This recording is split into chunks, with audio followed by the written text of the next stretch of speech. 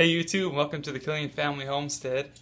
Today I'll be giving you a quick update on the aquaculture system, or the recirculating aquaculture system, or RAS system that we have.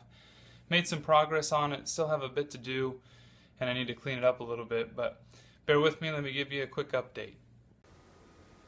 Okay, again, forgive the mess, but let's go over what we've done so far, and then I'll start it up and show you working.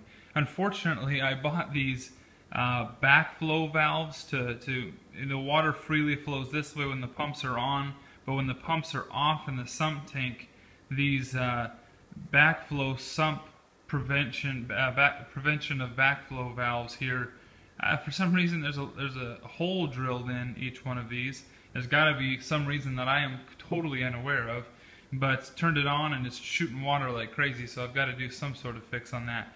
But I'll show you in a second when it's working. So I replaced, from the previous video, I replaced the back lines here with 3" instead of 1.5.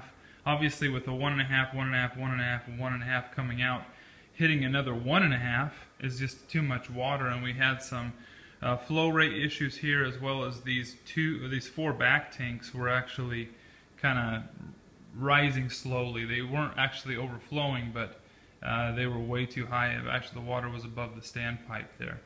So it is making some great progress here. I can't wait to get this garage cleaned up to help my wife get off my case here. But this is what we got going on so far. Sump tank, two 1/6 horsepower pumps pump the water up these 2 individual lines. 1" lines come over here to a 1 1/4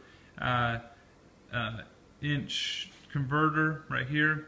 It then goes into the backflow valve that I was talking about. Then, and this isn't split here, that's a secondary line that comes from a completely different pump, but it comes right here. This one goes directly in through a 1" uniseal into the very first biomedia filter. This just has a line that comes all the way down and then fills the water up from the bottom up. I'm going to have air stones in there, as well as a bunch of biomedia filter stuff to help the bacteria convert the water from ammonia rich into good water. It then fills up and hits a standpipe, flows into this, hits the T-junction. This is a 1.5 inch line, then it hits a 1 inch line, and then a 3/4 inch line, and shoots water directly into water to disrupt the water surface, as well as to put diffused oxygen inside of the water. This replicates itself on all 8 of these lower tanks. These tanks on the bottom side are the fish tanks. These 2 are the biomedia filters. You can see here this line is coming from the back side over here all the way to the sump tank. As the water fills up, the only way for the water to escape is through this standpipe here. And the weight of the water around it here pushes down, and it hits that standpipe and comes up and then flows out and down to the 3 inch back line. Now, the reason why you have a T here instead of an elbow on this 1.5 inch PVC pipe is to forestall or prevent the siphoning effect, which is really important when you're building these sort of systems. This line down here on the bottom is simply a leveling mechanism to make sure that all 4 of these fish tanks, and it replicates itself on the back side, stay the same level. Okay, so it comes down these solids lifting outlet. It's a slow, comes down here, hits the 3 inch line. The 3 inch line comes up over here and hits this tank right here, which is called a radial flow filter. You see the 2 standpipes here, those 2 3 inch standpipes. From the weight and force of the water flowing in here, it hits this and then hits a 245, so it's a gradual increase. And that pushes the water up and bubbles out of the top here. The theory is that water going in here, the weight of the water, the movement of the solids down below these tanks through fish and stuff like that, will slowly migrate the solids into it and out, and it will bubble out. And once it hits the side of this bucket here, the solids hit it and get the water redirects, and it pushes the solids to the base of this tank, and then the clean water comes on the other side and exits through these 2 1.5 inch lines. Now you might ask yourself, why didn't you just do one 3-inch line? Mainly because at the time I was building this I was impatient and didn't have the unisills. I now do, so I might replace that and change that to a 3-inch backflow. But you know, effectively I'm doing the same thing with two 1.5-inch lines. Also, if one gets plugged up or something, you still have an escape. Down below here I have a viewing window. You'll see the two sump tanks down below, and it's just pumping water through here. I can kind of measure and change the amount of water flow to make sure that the flow of water back and out is a net zero loss, if that makes sense. In essence, I don't want this tank going down fast, too fast for the water to actually catch back up with it. On the back side here, it's simply replicated, forgive the mess, replicated on that side as well. Now let me get it started and show you.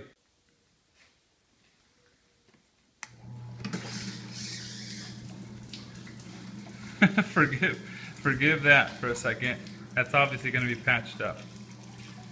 But let's let the water fill up and I will show you how it works.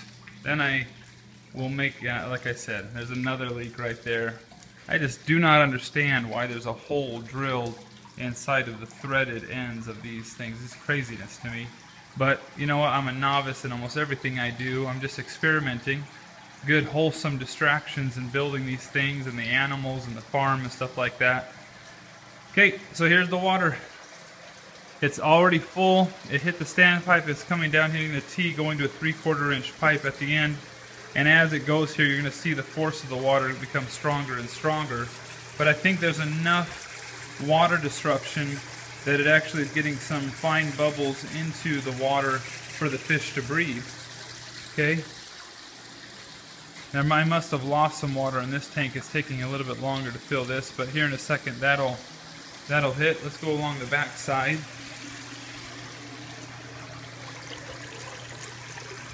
Water coming out there. Coming out there. Each one of these tanks is exactly 100 gallons. So I have 800 gallons of fish water. Then I have fish tank water. Then I have another 100, 100, 100, and 100. So it's working pretty well here. Obviously without the leak there it'd be even better.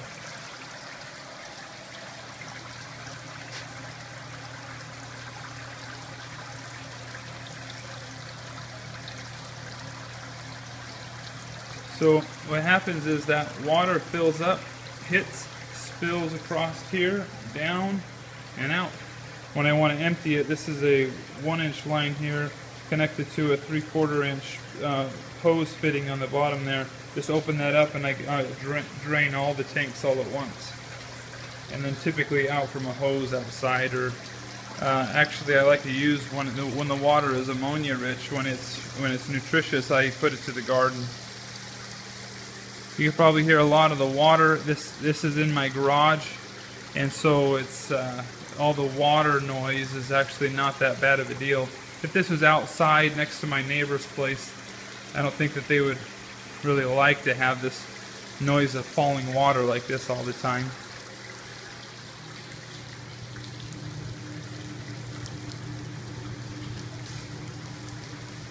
Obviously with the water loss right here, over time there will be a decrease in the water retention, but like I said, that'll be fixed. I just wanted to give you guys a quick update. Can't wait to actually put fish in the system.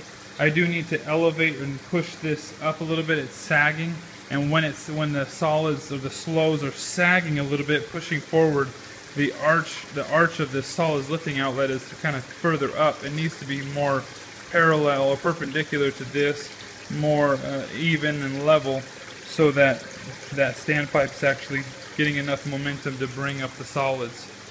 I do hope that I have enough flow right now, since this is now all glued, to actually move the solids down and out.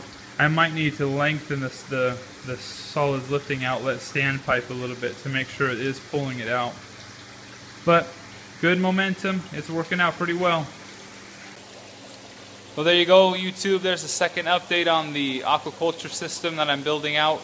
I had somebody email me and ask me about the design. This is my own design. I wrote it up on the kitchen table one evening, and it's probably got a lot of flaws, and it's a brand new idea.